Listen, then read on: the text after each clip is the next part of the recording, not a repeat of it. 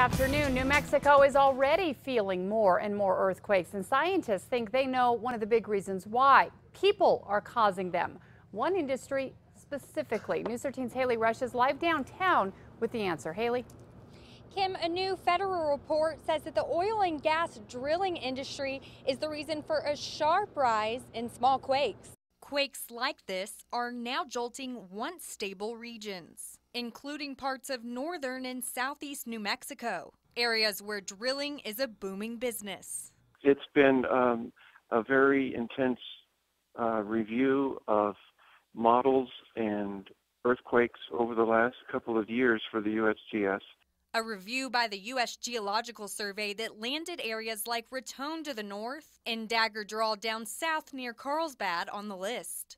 Most of them people are feeling are in that magnitude 2.5 and greater range. Experts say they've known about man's ability to generate earthquakes for years. And they say the recent spike in activity is mainly caused by the oil and gas industry injecting wastewater deep underground, which can activate dormant faults. It can be a change in the stress around the fault that can unclamp the forces holding the fault together, overcome those, and then you get earthquakes. Researchers say the largest recorded man-made quake to shake New Mexico was a 5.2 magnitude in 2011 near the Colorado state line.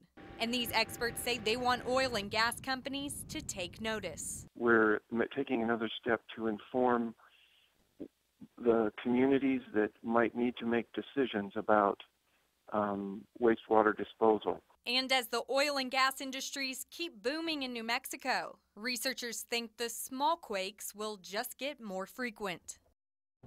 We did speak with the New Mexico Oil and Gas Association, and they say it's a very important issue. However, they say that what they do for New Mexico's economy is a huge deal and that people should not overreact to this report. Kim, back to you. Okay, thanks, Haley. Now, while federal geologists believe fracking causes man-made earthquakes as well, it was not specifically looked at in this report.